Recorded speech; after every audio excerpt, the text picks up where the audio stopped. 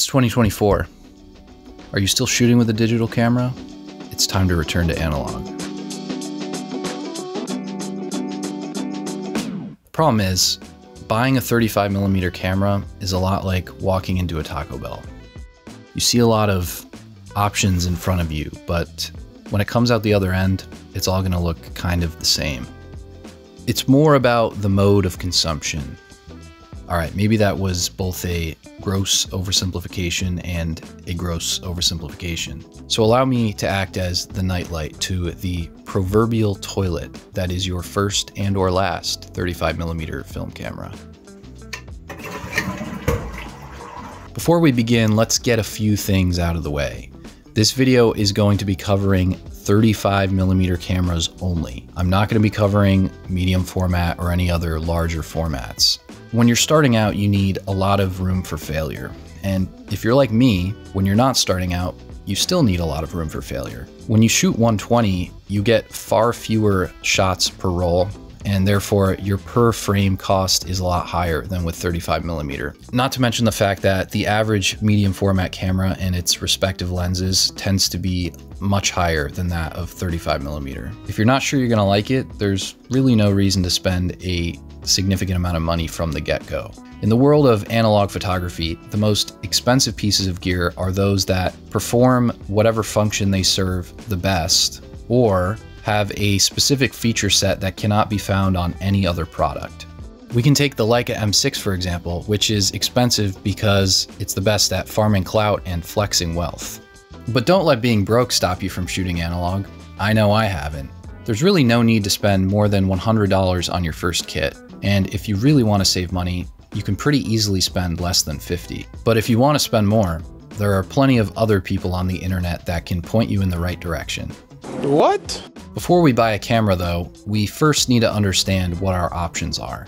While it's true that technically the only things that are going to impact your final image are the film and the lens that you have attached to your camera, the type of camera that you decide to go with is going to affect how you shoot and therefore, to some degree, the things that you take photos of. Pretty much every 35mm camera can be divided into 5 main categories: point and shoots, manual focus SLRs, autofocus SLRs, rangefinders, and toy cameras. The category we're going to start with is point and shoots because it's going to eliminate the most people, so to speak. If all you're looking to do is have some fun burning your hard-earned cash without putting too much thought into it, this is probably the category for you. Although, there are more efficient ways of achieving that. So where to start on point and shoot cameras? Well, they take all the technical legwork out of analog photography, except for composition. So you can kind of adopt a sort of run and gun shooting style. They tend to be highly pocketable, although this is going to be dependent on whatever model you choose. But in general, they're good as take everywhere cameras. I personally keep one in the center console of my car because I like to stay strapped, photographically. There are a lot of point and shoot naysayers out there, and I would know because I used to be one. But after using them a lot more, I came to realize that they can really be as serious of a photographic tool as you want them to be. Unfortunately, they're not without their limitations. It's kind of a double-edged sword that you're relying on the camera to make technical decisions for you, because the camera will fail, kind of a lot. The light meter will get thrown off by a high contrast scene, the camera will occasionally miss focus, and so on. But these are things that I'm already really good at. This is why I think that point and shoots are better for someone who's not as gung-ho on the technical side of analog photography. And for everyone else, just go in knowing that there are technical limitations that will translate into creative limitations. I find that point and shoot cameras tend to work better the smoother your brain is, in that the less effort you put into your shots, the better they seem to turn out. Although, maybe it's just me. The real factors to consider when buying one of these are the lens and whether or not the camera has any sort of manual input that will allow you to affect the exposure. In my experience, the fixed lens models will yield better image quality, have faster lenses, and tend to be a bit more compact. I personally think that the teleconverter models tend to be a bit overlooked, as they give you the best of both worlds between sharpness and focal length coverage. As far as settings go, the models that afford you the most control are also going to be the most unaffordable. These higher-end unicorn models like the Contax T2 and T3, Leica Minilux, and Minolta TC1 are arguably the worst value in analog photography. One of the other major drawbacks of point-and-shoot cameras is that they have the highest rate of irreparable failure that I've seen in any of the categories that we'll be talking about today. They were never really designed to be repaired to begin with, and so by sinking money into an expensive one, you're taking the highest risk possible on a gear purchase. I would not recommend spending more than $30 on a point-and-shoot camera, and it's really not hard to avoid doing that. You can get a good value if you limit your expectations on what you're going to get for your money. Personally, I recommend most of the Canon models. They made a billion of these things, and a lot of the fixed lens versions were based on the same optical design, which is surprisingly good. Honestly though, I would just search eBay and sort by price. Literally anything with a fixed lens that's actually working is going to give you pretty similar results. Moving on, we have manual focus SLRs, which is our most abundant category of the day. And it can technically be divided into two subcategories: electromechanical SLRs and fully mechanical SLRs. Now, the main difference between the two is that one requires a battery to fire the shutter and the other doesn't. While they both effectively do the same thing, you're usually going to get a lot more features out of an electromechanical SLR at the cost of having to carry an extra battery or two, which is somehow a deal breaker for a lot of people.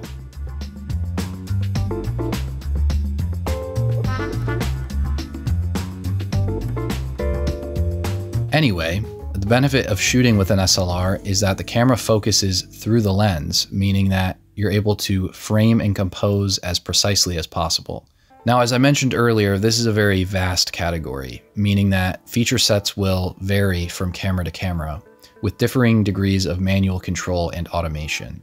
To give you some baseline guidance, I would avoid buying anything that doesn't allow you to shoot fully manually. What you want is a camera with a minimum top shutter speed of 1/500th of a second, a hot shoe, built-in light meter, and interchangeable lenses. A few aspects that I think are quite often overlooked are the viewfinder of a camera and its overall ergonomics and control layout. There are a lot of older cameras that functionally are fine, but they're not the nicest to hold or interact with. Certain cameras will have different light meter readout types, which is largely preferential, but I personally prefer an LED readout as I find that it provides the best visibility in all lighting conditions. Some cameras will have various shooting modes like aperture priority, shutter priority, and full auto program mode. And while I do the majority of my shooting in manual mode, there are instances in which the speed and efficiency of an auto mode are desirable.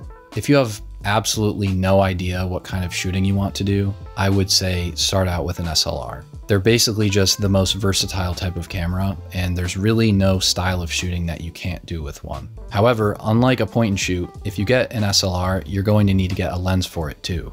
I would recommend starting out with a 50mm lens due to the low cost, widespread availability, and moderate focal length. I've also yet to encounter a 50mm prime from any of the major manufacturers that provided bad image quality, but depending on what kind of shooting you want to do, you may need something else. If you decide to go with a different focal length, anything from 35 to 55mm will be the most versatile and allow you some experimentation with different shooting styles. Anything outside of this range is going to be a little bit more specialized and harder to use outside of its usual purpose, although who knows, maybe you'll start the next TikTok trend. As far as pricing goes, you're generally going to spend more money the further you deviate from 50mm, with the price tapering off at anything beyond 85mm on the telephoto end. Now, everybody's always recommending that wet blanket of a camera, the Pentax K1000, and it's not a bad camera, it's just a bad value, and so is the Canon AE1.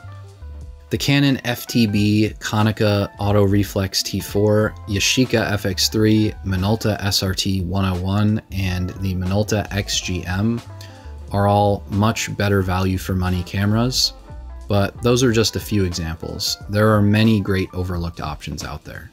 Branching off of manual focus SLRs, we have autofocus SLRs. Around the mid to late 80s, manufacturers started to take all the fun out of photography by adding autofocus motors to their camera bodies and removing all the cool stim features like manual knobs and advanced levers. As a result, most modern day analog photographers have been turned off by these late model workhorses.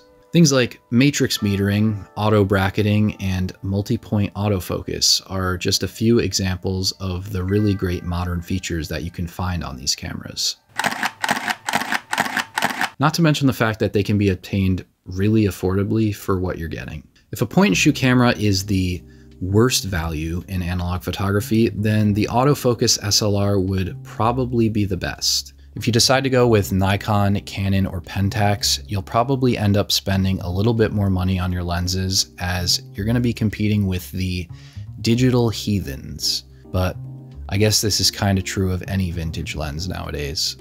On the ultra budget side of things, we have the Minolta HTSI Plus, Pentax MZ5, or the Nikon N8008. The great thing about these options is that they can all still use the best lenses for their respective systems. So you can always decide to upgrade to the juiced out hardcore pro gear later on. Okay, so next up we have rangefinders, and this is arguably the most difficult category to start out in, not due to usability, but availability. Depending on the model of the camera, the rangefinder can be coupled or uncoupled, the latter of which will have two windows, one for focusing and the other for composing your image.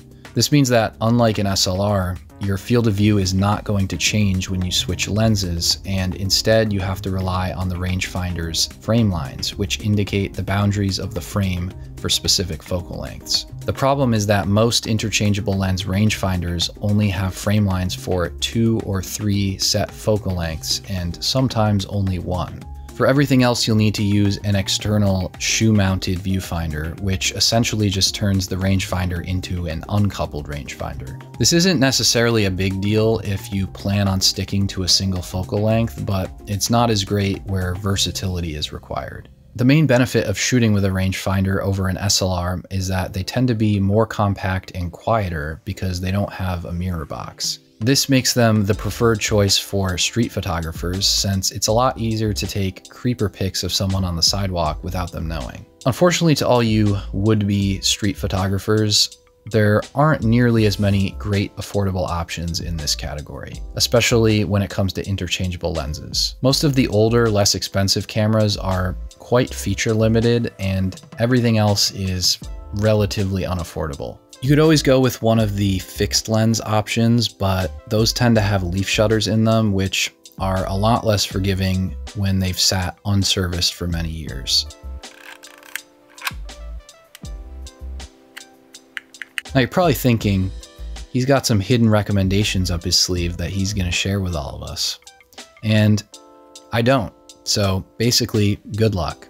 All right, well, that brings us to toy cameras, and this is basically going to cover anything that is fun and gimmicky and really only has one specific use. A few examples are the Nishika N8000 and Rito 3D, which famously take multiple photos simultaneously for creating GIFs. Just kidding, they create GIFs. You thought I was one of those weird people that says GIFs. There are also cameras that waste 2/3 of a 35mm frame by cropping the image to a 1:3 panorama. And of course, Lomography makes a lot of different types of things in this category. Some zany options. There's really no shortage of plastic waste that was and continues to be manufactured to this day. Now you may have seen these pseudo-disposable style cameras basically everywhere because they've become increasingly abundant over the last few years. They're essentially just e-waste with a fixed lens, fixed focus, fixed shutter speed. It's just fixed everything. The only real way to get consistent exposures out of them is to use the flash, assuming the camera has one. While I understand that they're not really designed with consistency in mind, I think that more than 9 out of 10 times, you're just going to be better off buying a cheap used point and shoot camera, which also happens to be the more environmentally friendly option in the world of analog photography, which is inherently not environmentally friendly. The only real upside to these is the convenience factor of being able to walk into like a Walmart to buy one. There's not much else to say here other than a lot of the cameras in the toy camera category are pretty overpriced for what they are. And while I think that they can act as a good gateway drug to the world of analog photography, in general, you're just going to be better off buying a cheap point and shoot camera. So now that you have a general understanding of what your options are, the first thing you should do is not buy anything. Instead, call up your grandma, not because you're checking in on her, but because you want to know if she's got any old film cameras collecting dust in her attic. And while you're at it, call everyone else you know and ask them the same thing. Odds are you know someone who has an old camera that they're willing to give to you. And hey, if you're lucky like me and someone had good taste in camera equipment, you could end up with some pretty nice gear. For the rest of you poor souls, not to fear. I'll walk you through some buying options. So you got three main options when it comes to buying cameras: local, online retailers, online marketplaces. Check local first, but depending on where you live, it could be amazing deals, could be terrible deals.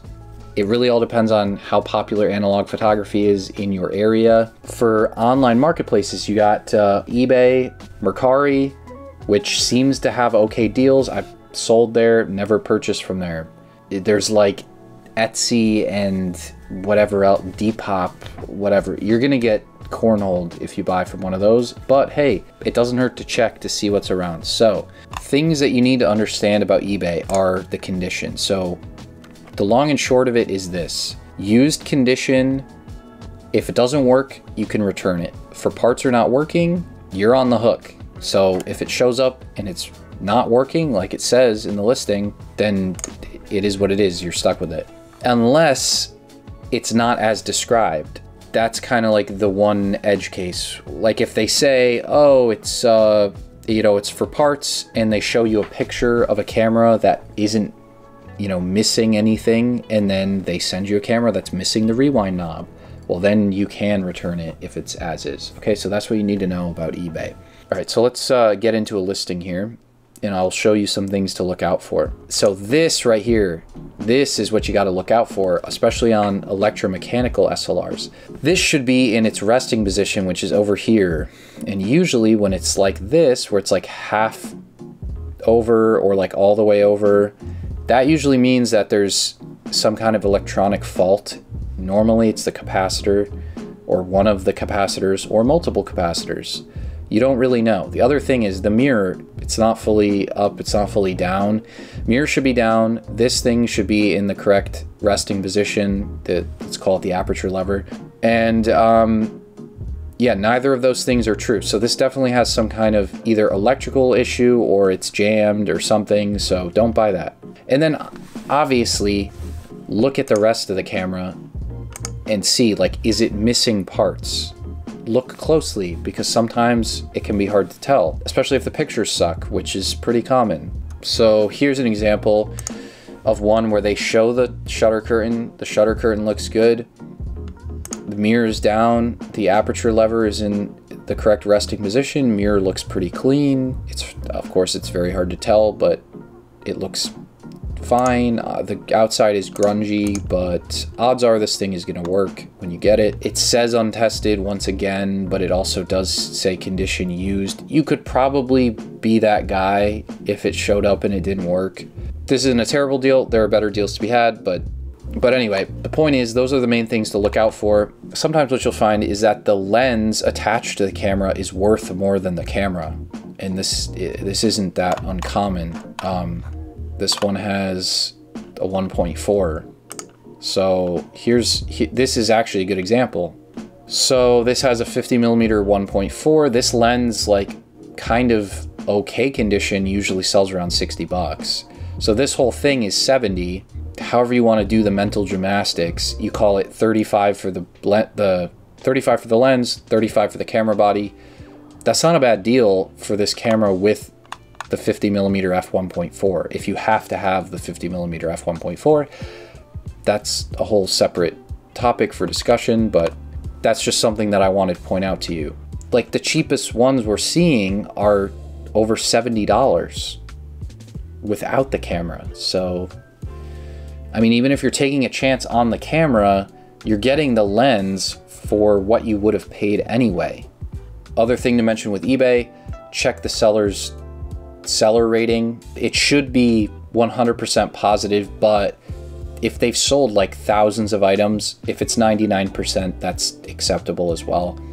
Anything lower than that, really, I would just be very careful, because usually that indicates that more than just like 1 or 2 outliers have had bad experiences with the seller. So just, you know, watch out for that. A few points on point and shoot cameras that I should have mentioned earlier, but I forgot. So cut me a little slack here, okay?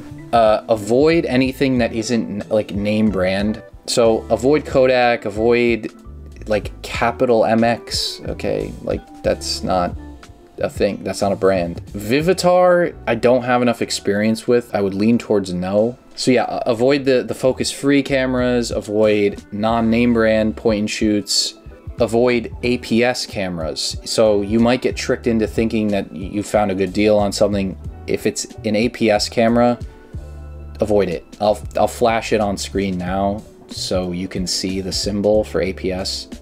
Don't buy an APS camera. So this is a good example of a good deal on a point and shoot. So it's name brand, it's $19, free shipping, so it's less than 30 bucks. It is a zoom lens, but it's probably gonna be pretty good. It doesn't look like it's broken. It takes a lithium battery, so it's unlikely that there's gonna be any issues with corrosion. There might be oxidation, but no like heavy corrosion. The latch looks good. It has the auto DX coating. It looks pretty clean. Rear element looks good. And then the seller says that it's power tested.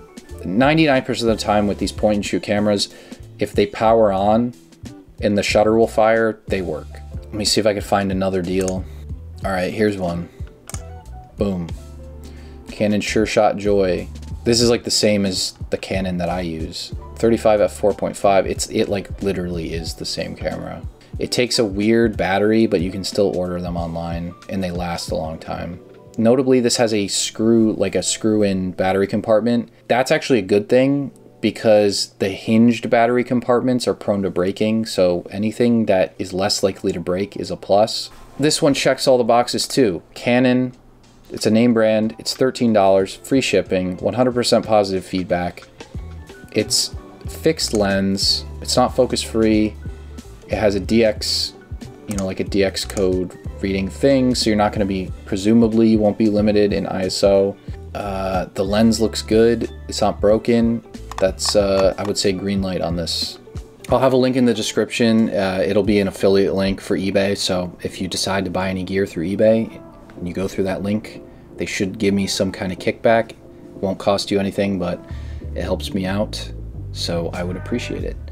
KEH, on the other hand, did not give me an affiliate link, but we're not going to let spite get in the way of pointing you all in the direction of a good deal. So, the thing about KEH and other larger online retailers, KEH use Photo Pro. I think even, if I'm not mistaken, I think MPB also sells vintage lenses. The thing about these websites is that you're really paying for the warranty and like the return policy that's attached to the purchase. So any of like the mainstream models of cameras and stuff are going to be marked up, but it's not really that cost efficient for these sites to process and test all of the like under the radar cameras. So you can really find some good deals when it comes to like the less sought after gear. So with KEH, as is, you can't return it and it's not covered under the warranty. Ugly is not covered under the warranty, but you can return it,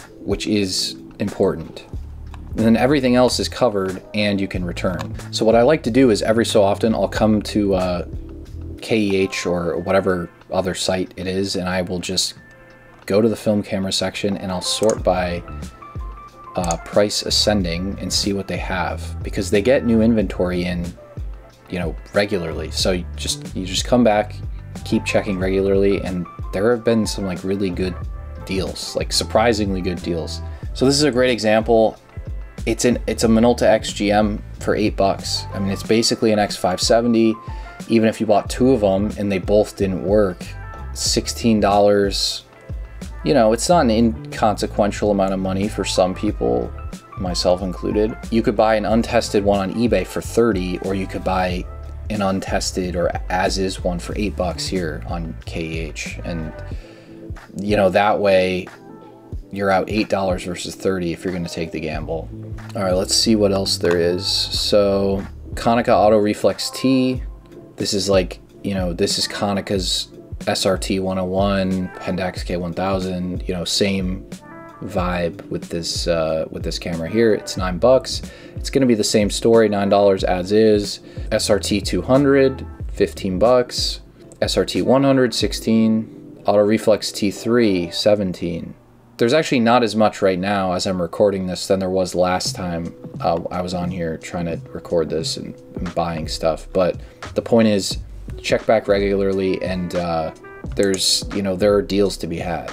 All right, but now let's say you wanted to get a lens for your Minolta XGM, your $8 Minolta XGM at that.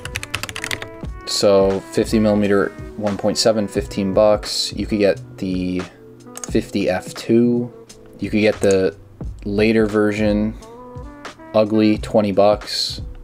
Here's another one, ugly, two of them for $16, 50 1.7.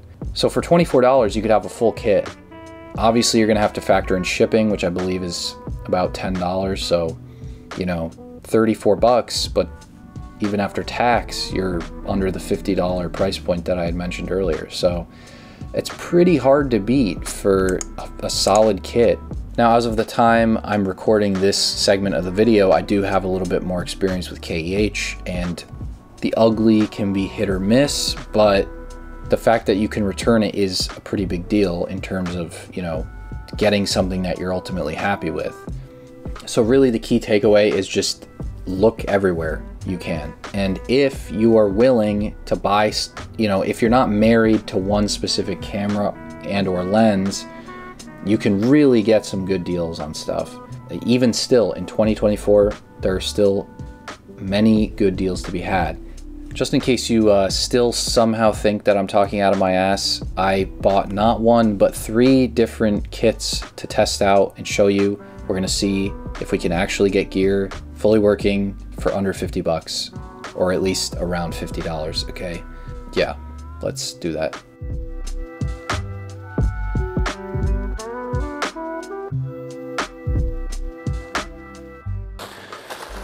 All right, so we got a Yashica FX3, okay, and then we got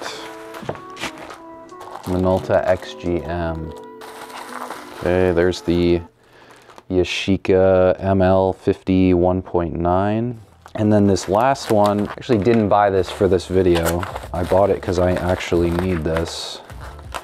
But it happens to play double duty because it's a Minolta SR mount lens. Okay, and then this is a Minolta 50mm f 3.5 macro.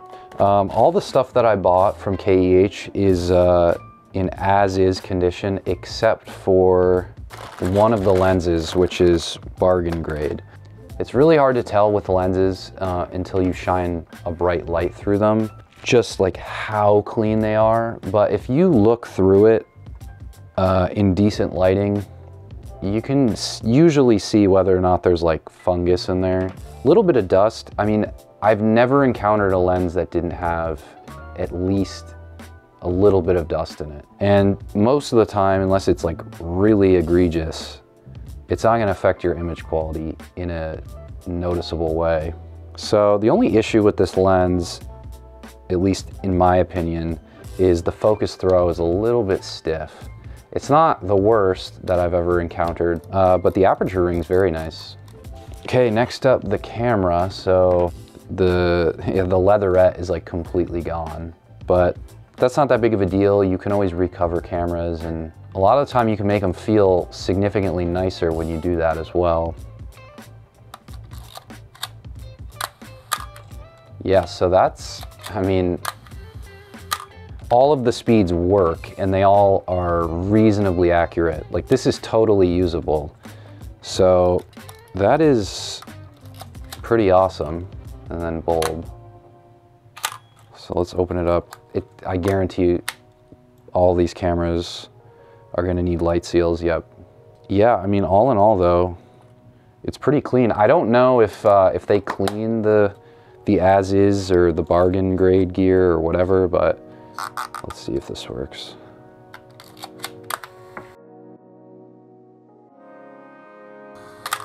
Yep.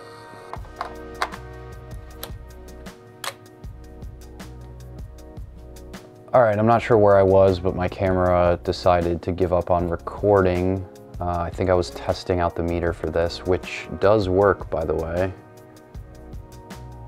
So, yeah, everything works mechanically, electronically. Yeah, it's a little shitted up, but for 40 bucks, I would say that this is a slam dunk smash hit. All right, next up, we got the old Minolta XGM, AKA the Sleeper X570. Right off the bat, this one's a lot grimier than the last. The question is, does it work? This one was also a bargain, or a as-is grade. Let's open it up. Once again, guarantee the light seals are f***ed. Yep, they sure are. Shutter curtain looks good though.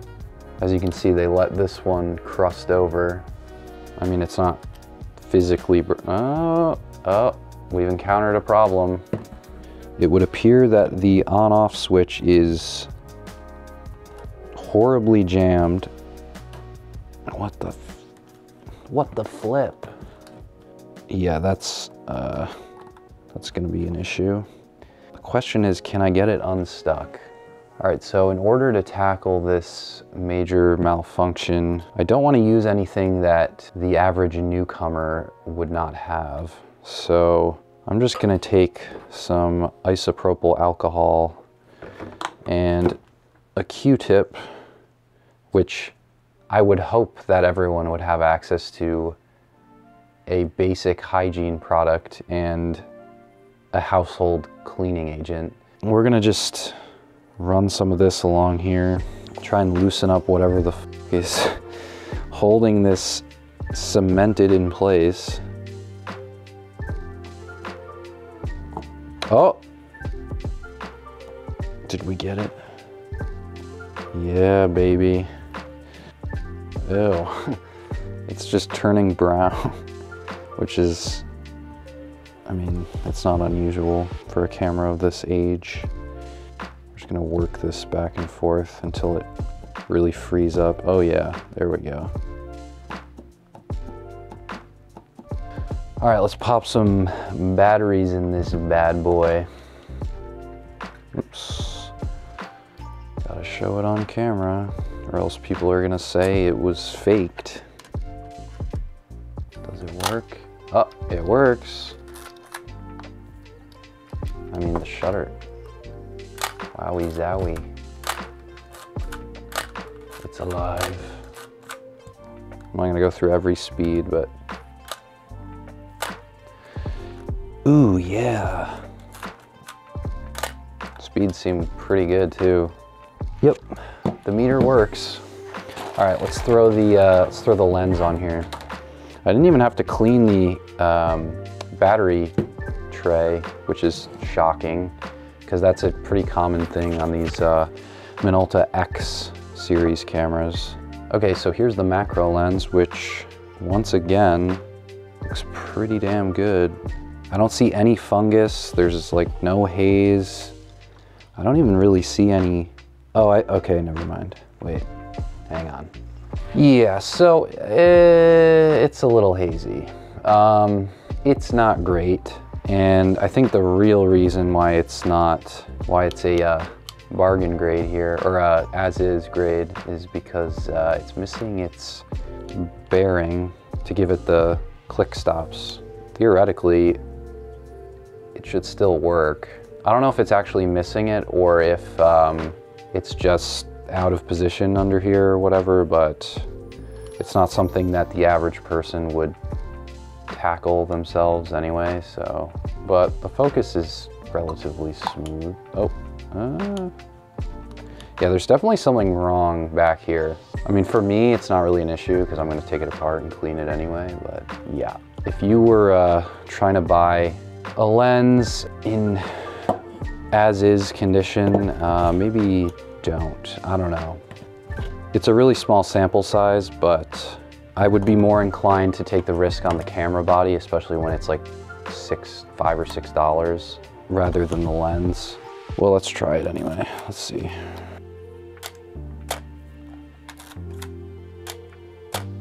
Oh, there's a screw loose on the lens near the aperture ring, which might explain the situation. I don't feel like pulling out a screwdriver, which would be the correct tool for the job. Oh, we've had a breakthrough once again. Yeah, it's a little stiff for some reason at the automatic setting, like the program mode setting, so F22. It's a little bit stiff, but you're pretty much never going to be shooting it at F22. So who cares? Hey, not bad. This was not that cheap, actually. However, if I were gonna do this as like a walk around, like I bought this lens to scan film. If I were gonna use it to actually like walk around and shoot with, although you could with a macro lens like this, it's just like the focus throw would be kind of annoying. I would get the 50mm f2, f1.7, or like the f1.4 if you could find a good deal on it. All right, let's move on to the eBay stuff now.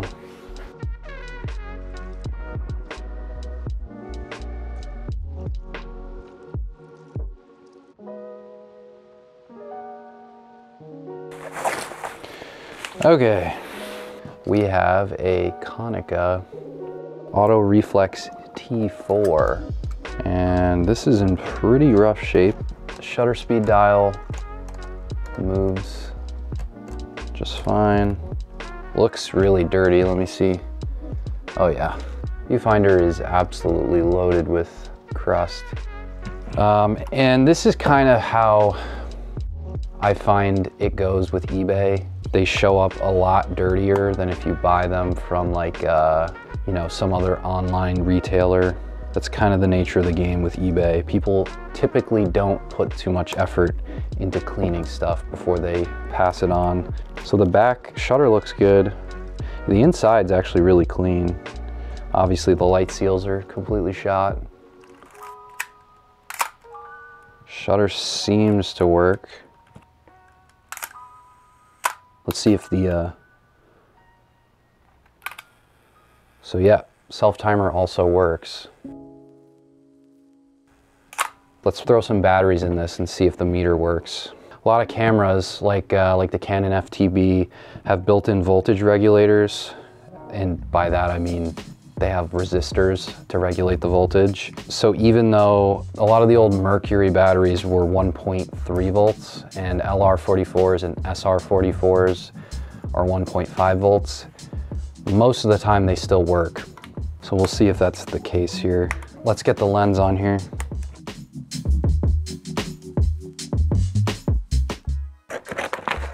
We got the plastic bag padding here.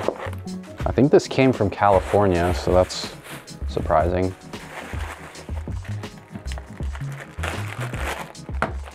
All right, so for the lens for this one, I bought a Konica Hexanon AR 50mm f1.7.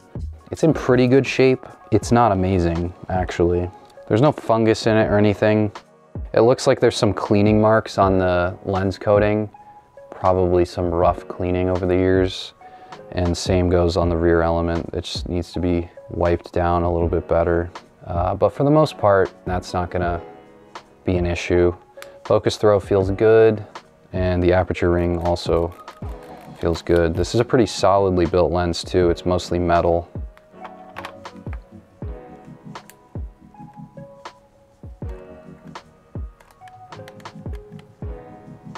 Does work. Frame counter also works. Frame counter actually is something I forgot to show, but it works on all three of the cameras as well.